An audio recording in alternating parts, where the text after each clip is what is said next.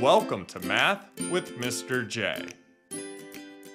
In this video, I'm going to cover types of slopes. We will go through the types together, and then you'll try some practice problems on your own. Now remember, slope measures the steepness of a line, so how much it moves up or down as it moves from left to right. Let's jump into number 1, where we have a line moving upward as it's moving from left to right. So there is positive vertical change from left to right. So again, this line is moving upward. The y values are increasing as the x values are increasing. This is an example of a positive slope. So again, this is a positive slope. And that's our first type of slope that we're going to go over. Now let's find the slope of this line. Remember, slope equals rise over run, the vertical change over the horizontal change. So when finding slope, we use any 2 points on a line and see how far up and over we go. We are going to use these 2 points right here, and we're going to work from the left point to the right point. Let's start with the rise, the vertical change. So we go up 1 unit, 2 units, 3 units, and now we are aligned with the other point. So our rise is 3, and that's a positive 3 because we went up. Now we need the run, the horizontal change. We go over 1 unit, 2 units, and we are at the other point. So our run is 2, and that's a positive 2 since we went to the right. So we can write our slope as m equals, and remember, we can use m to represent slope. So m equals our rise of 3 over our run of 2. So the slope of this line is 3 over 2. 3 halves. So again, our first type of slope here, positive slope. Moving on to number 2, we have a line moving downward as it's moving from left to right. So there is negative vertical change from left to right. So again, this line is moving downward. The y values are decreasing as the x values are increasing. This is an example of a negative slope. So negative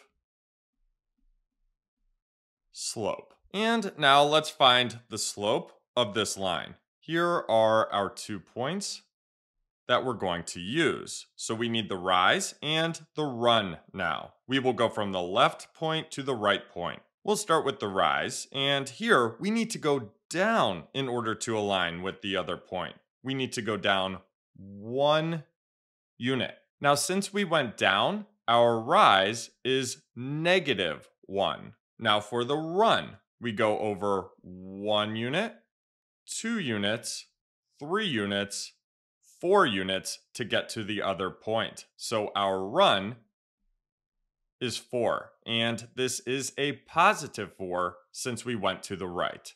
So our slope equals our rise of negative 1 over our run of 4. So our slope is negative 1/4. So for number 2, our second type of slope, negative slope. Now you'll notice the difference between number 1 and number 2, the difference between positive slope and negative slope. Positive slope moves upward from left to right, and negative slope moves downward. Let's move on to number 3, where we have a horizontal line. So there's no vertical change here at all. The line isn't moving upward or downward, just straight across. The y values stay the same as the x values increase. This is an example of a slope of 0. So slope of 0. Any horizontal line has a slope of 0. In terms of rise over run here, let's look at our 2 points. So this point and this point. Let's start with the rise. What's the vertical change here? Well, 0. There isn't any vertical change between these 2 points. So the rise is 0. And then for the run, we move over 1 unit to get to the other point. So our run is 1 here. Slope equals the rise of 0 over the run of 1. So our slope is 0 over 1, which this is just equal to 0. So our third type of slope, slope of 0. Again, any horizontal line has a slope of 0. Lastly, moving on to number 4, we have a vertical line. So there's vertical change, but no horizontal change here. No movement left or right at all. The y values are changing, but the x values stay the same. This is what we call an undefined slope. So undefined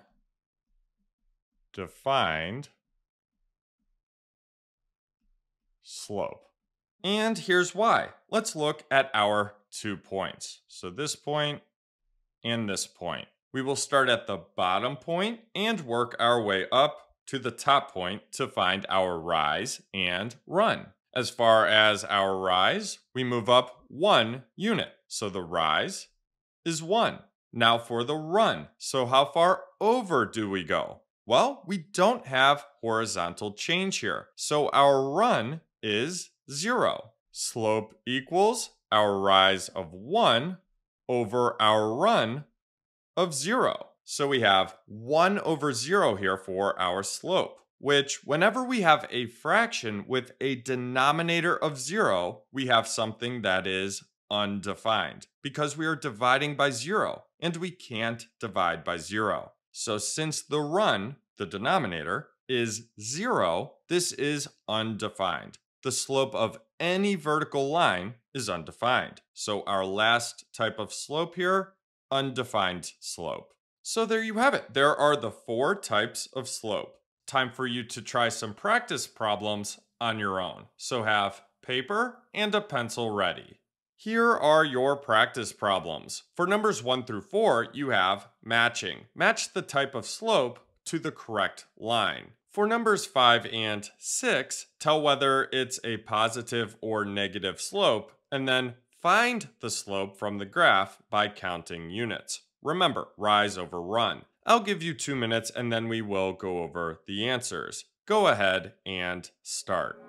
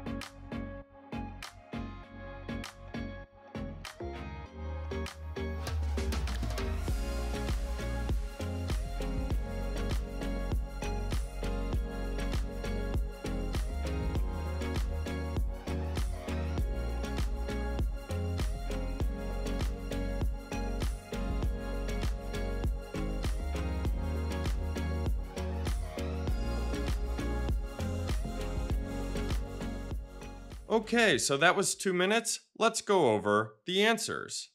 For number 1, you should have C. For number 2, A. For number 3, D. And for number 4, B. For number 5, that is a positive slope. And the slope equals 5 over 4, 5/4. Rise of 5, run of 4. And then lastly, for number 6, that's a negative slope. And the slope is -2 over 3, -2/3. Rise of -2 and run of 3. So there you have it. There are the types of slopes. I hope that helped. Thanks so much for watching. Until next time, peace.